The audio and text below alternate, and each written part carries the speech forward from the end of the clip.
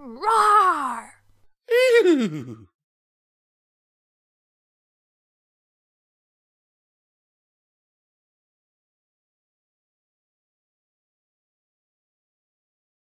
The Skyla Pseudonym by iisaw.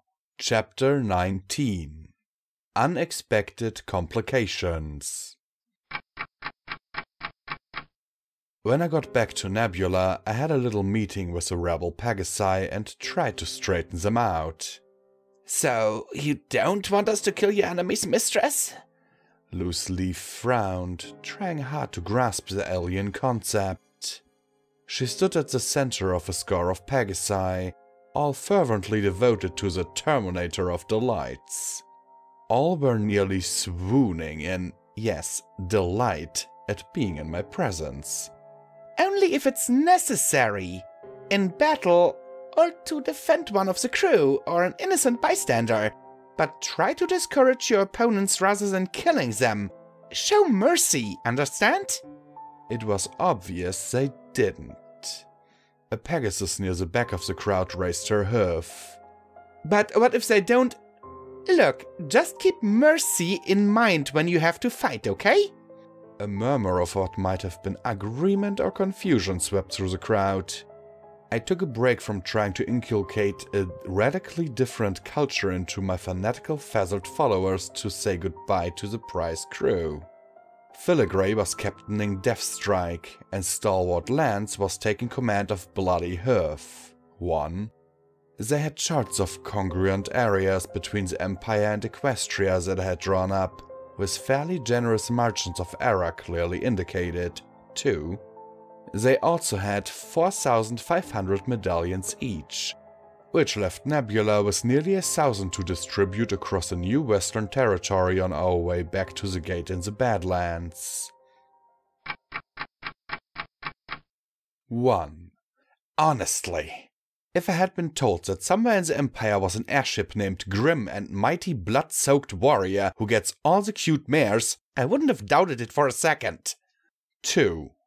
The spell would take care of elevation and material separation, but I didn't want any pony appearing in the middle of places like the Everfree or the Celestial Sea. Be careful, you two, I told them.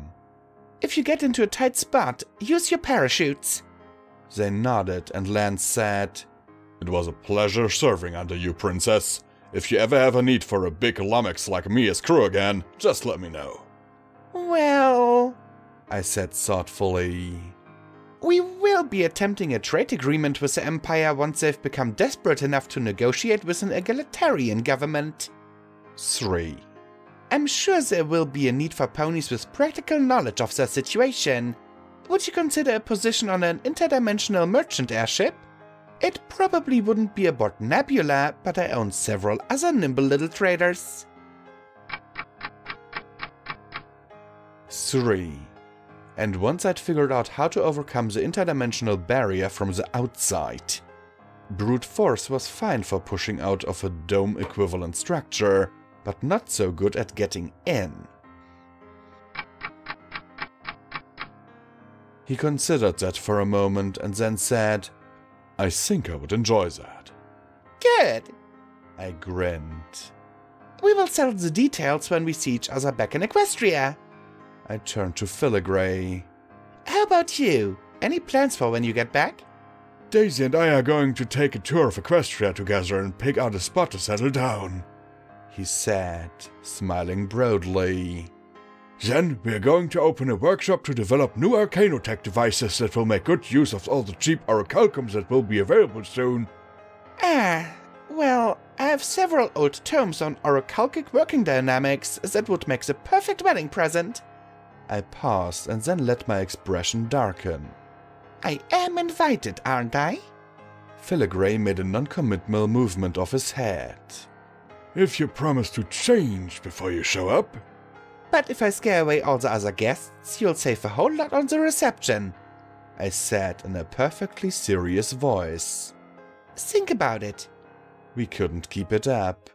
We both started snickering at the same time, Lance joining in with his big, booming laugh. Alright then, I said as my laughter trailed off. Midnight is nearly upon us. Go well and stay safe. The Pegasi made one last sweep of the sky before we pulled aside the camouflage netting. After they gave us the all clear, we lifted all together, Lance's ship heading north, Filigray's southeast, and Nebula turning her nose to the southwest.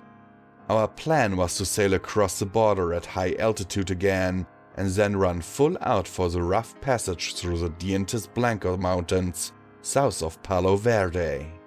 Once we had ascertained what had happened to the Western Fleet, we could adjust our plans accordingly, distribute our medallions, and head home, leaving the Empire of Earth to flounder and collapse as its power supply vanished. Simple. I had all of 2 hours to enjoy the feeling of a well-crafted plan going exactly as expected before the western sky lit up with a series of colorful flares. One of Loose Leaf's Pegasi, Sharpwing, was on watch, and I asked him if he knew what the signals meant. The answer I got was an unpleasant surprise. That sequence means assemble downwind in line, he said, frowning. A fleet maneuver? I asked, appalled. A squadron at least, ma'am, he replied. They might be setting up a blockade. If so, we can expect a screen of Pegasi even at night. Where had those ships come from? Was it the Western Fleet returning, nowhere near as damaged as we had hoped? It wasn't as much of a mystery that they'd strung their line to cut off our retreat to the west. Just a bit of sensible analysis of our movement would have given them a good idea of where we were headed next. Hopefully, they would have assumed that our 2 prizes would be accompanying us, and not guessed that they were headed deeper into the Empire. I tapped the tip of a forehoof against the quarterdeck lightly, thinking hard. We can go over them, but the chances of being spotted are too great, I said to myself in a low voice. I want to keep that little trick a secret for as long as I can.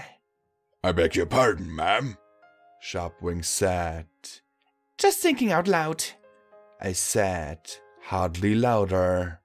Pardon me, ma'am, he said tentatively. May I ask a question? Sure, I said absently, still trying to think up a way to get more information about what awaited us out there in the dark. I don't know if Leaf had a chance to tell you, but as us loyal to you have taken the Black Gate.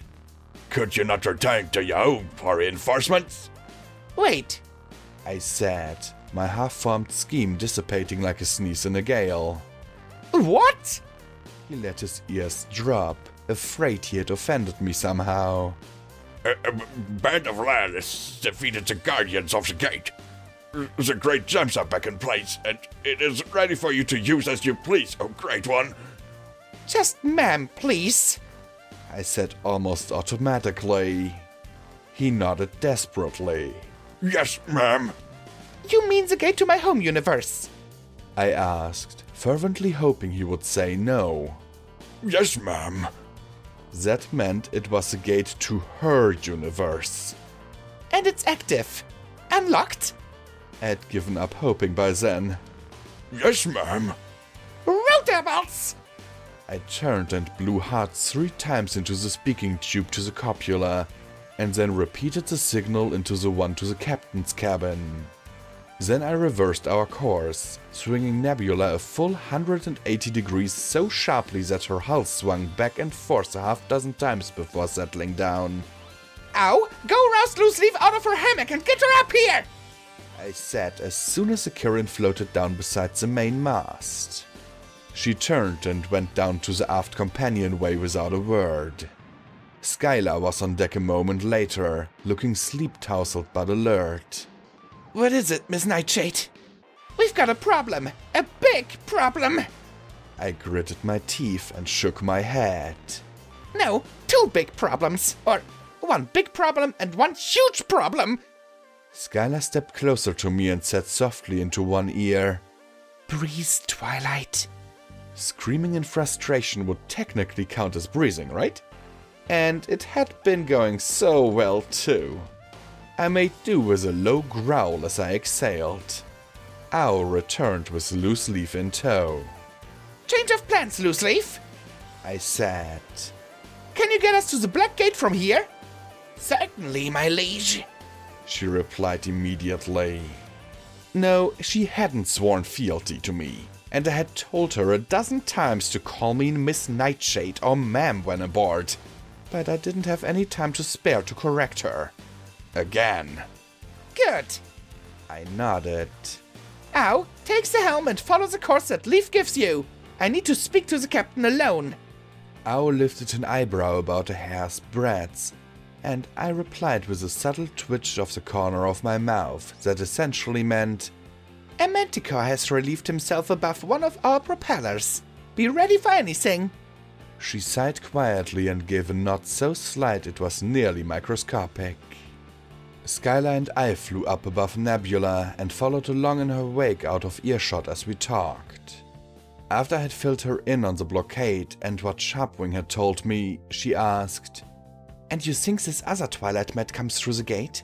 Wouldn't that be a good thing? She could help us, couldn't she?" It's possible, but I don't like the odds, I replied. Even taking into consideration differential time flows, she probably is a lot older than I am and certainly a lot more powerful. I'm pretty sure she didn't defeat the old Pegasus Kingdom by subterfuge. Also, they remember her as, well, as I look right now, not exactly a good sign. But she's essentially you, right? She wouldn't be a danger to us, Skyla protested. If she had ever seen the darker side of her beloved Auntie Luna, she wouldn't have held that opinion. Maybe not, but even if she shows up and isn't hostile, the rebel Pegasi are going to be very confused by two thieves of honor. The only thing keeping them on our side is superstitious belief, and if they decide they're mistaken... Skyla nodded. Right. So, we get there as soon as possible and depower the gate. What about the blockade? We need more information, I said. I'll ask Loose Leaf if some other of her groups can find out exactly what's going on. I'm hoping to be out of sight by dawn, but if it looks like the Empire is going to overwhelm us, we can always use the medallions to escape. She nodded thoughtfully, and then her eyes widened. But that would mean leaving the ship behind. We can't do that. I shrugged. Maybe I can retool the Black Gate to get her home again, but if not, we might have to abandon her, yes. Oh, Twilight, she said, suddenly dropping her captain persona. We can't. I don't want to be responsible for losing Nebula. It's alright, I said as my heart twisted in my chest and the wind blew a few stray tears from my eyes. I've got other airships, newer ones. I could even build another. I stopped lying to her because my throat had tightened up too much to talk. No, she insisted. We're not going to lose her. Come on! With two powerful flaps of her wings, she streaked forward, diving for Nebula's quarterdeck. Her sudden departure caught me by surprise, and it took me another moment to compose myself before following. By the time I touched down, she was already giving orders. Loose Leaf, pick two of your crew with the best chance of infiltrating the Imperial fleet. Get us detailed information on what is going on and what they know about us. No, don't look to Miss Nightshade. I'm the captain here, and if you think she's crazy, it's only because you don't know me. Get moving! I want that information yesterday! Loose Leaf fled below decks like her wings were on fire. Skyla turned to the fossil deck and yelled to the unicorn on bow watch. Linwood, get full charging teams to the engines right now! We're running flat out until we get to the gate! Move your tail! I opened my mouth to make a suggestion, but Skyla was at full ahead and in no mood to heave to. Ow, get whatever zebra fire we have left ready to use at a moment's notice. Have medallions and gems readied at all stations on board. Remind the crew that they need a unicorn present to use them, but also make it clear that any pony that uses one without being in deadly peril will be in deadly peril when I catch up with them. Understood? She turned to Sharpwing without waiting for an answer. Sharpwing, get the rest of your group into the air and scout ahead! I do not want to run into any more surprises tonight! Sharpwing snapped a salute and went to carry out his orders. Skyla turned back to me. I hope it doesn't come to it, but what I need you to do is figure out a way to defeat yourself. If there's anything I haven't thought of, tell me now. I was so proud of my niece that I thought for a moment I was going to cry again. Aye, aye, Captain. I give her a full wing salute. I'm on it. After an hour or so, I gave up on designing a set of guns that would duplicate T-Rex's magic-stealing spell. It would take 3 of them fired at exactly the same time and precisely on target to match the release, guidance, and absorption stages of the spell. It was certainly possible to build a mechanism that would automate the process, but even with Filigray's help it would have taken weeks or possibly months to create such a complex device. A magic sealing spell, like the one that had been used on me at Redkeep, was far more practical and easier to build device, so that's what I concentrated on for the rest of the night. At dawn, Skyla was on the quarterdeck with Sirocco at the wheel. Star was looking through a big telescope mounted on the aft rail. More ponies were at each side of the waist and near the bow, all scanning the sky with spyglasses, and there was a group of 3 unicorns at each engine pod, feeding them power. Good morning, Miss Nightshade, Skyla greeted me. What progress? I've got the diagrams drawn out for a magic nullification mandala.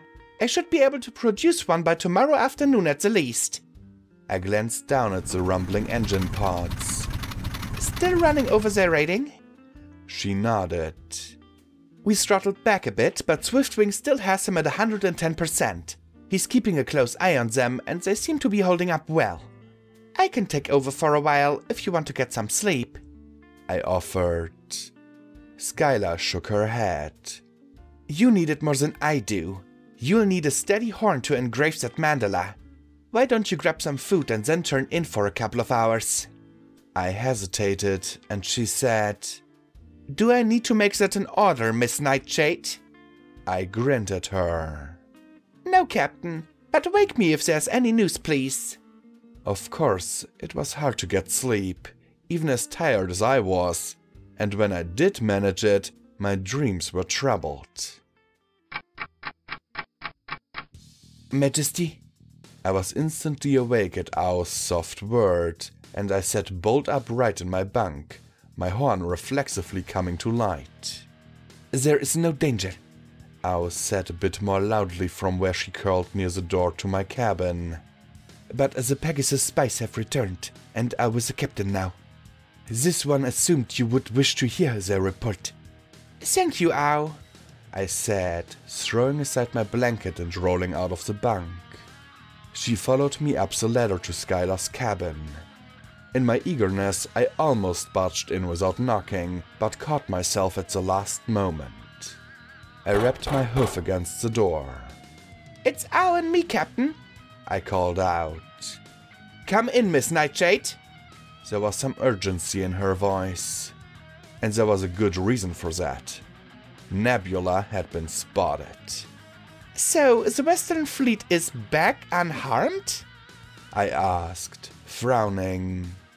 Skyla gave a bitter laugh at that. Oh no, according to these two? She indicated the Pegasi that Leaf had sent to spy on the blockade with a flick of her wing. Your plan worked all too well. There are only 3 ships in the Western Fleet that aren't lost or crippled by engine and gun explosions. And that's after they cannibalized the wrecks to make repairs.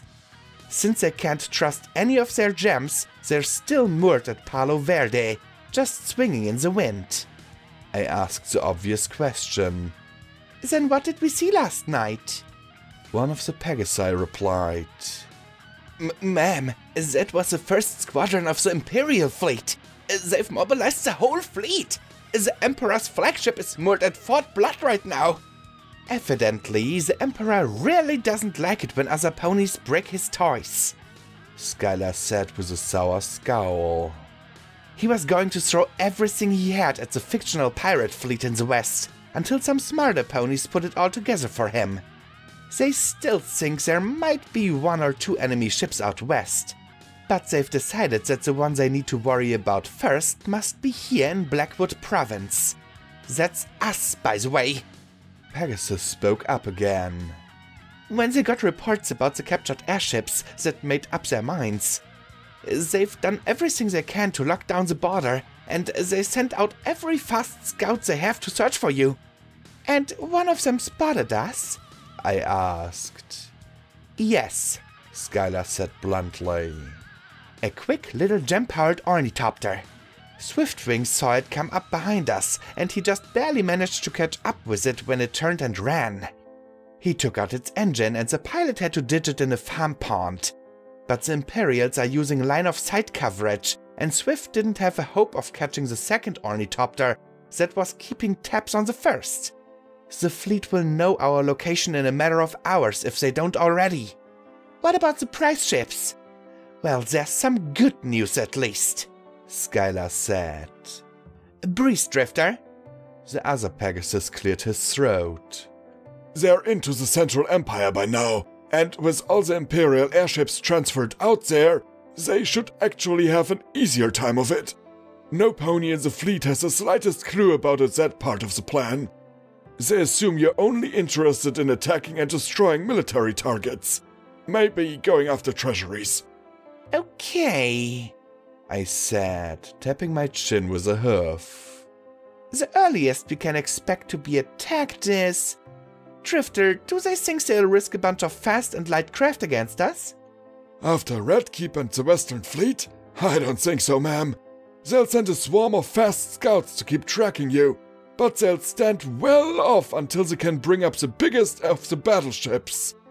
They won't take any chances, and the Emperor is going to want to be in on the kill. What's the top speed of the slowest of their battleships?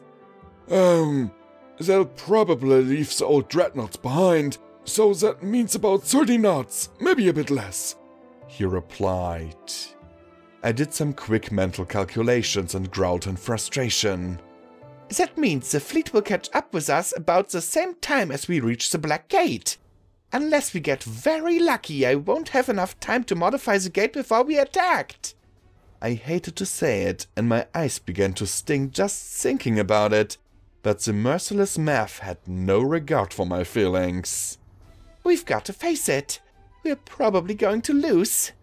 When the time comes, Miss Nightshade, Skyla practically snapped at me. There are any number of things that may delay the fleet. We won't abandon Nebula until the last possible moment. Is that clear? Captain, I said, I'm not willing to risk a single pony's life for a beat-up old airship. It would be better if, when the fleet goes home, I want them to find their towns and cities empty of unicorns. The longer we keep the Imperial fleet focused on us, the longer Filigree and Lance will have to distribute the medallions, Skyla said calmly. That's actually a very good point, I sighed. Good, she said, smacking the table with a hoof. We have a day and a half left to do everything we can to undermine this ghastly place. Let's be about it. Aye aye, I said, saluting. I went to the galley to grab a bite before getting back to work, and Owl followed me with an odd expression on her face. What?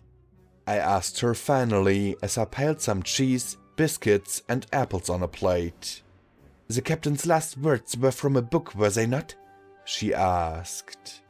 Yes, she was quoting old Commodore Cloud from Miss Midship Pony Breezy. It's what ponies nowadays would call a catchphrase. Owl's little mustache tendrils wriggled in an odd way. Does it not disturb you that she is imitating a storybook character? I smiled slightly. A very wise old mare once told me that we become what we pretend to be. If Skyla is pretending to be a capable, wise, and heroic naval officer, I'm okay with that. This one suspects that capability may not be acquired through pretense. She glanced around, and seeing that we were alone, added, Majesty. And that's where we come in, old friend. I said, adding a couple of hard-boiled eggs to my plate. We will fill in the little gaps and make it look like the happy ending was all her doing. Owl looked at me sidelong. And are you certain the story has a happy ending, Majesty? I wasn't, but it wouldn't do any good to dwell on the extreme unpleasantness that was our probable future. As long as it has a safe ending, I will be happy. Give it a few years and maybe a bit of creative editing, and this will all seem like a pleasant little adventure. As you say, Majesty, she replied, but she didn't sound like she believed it.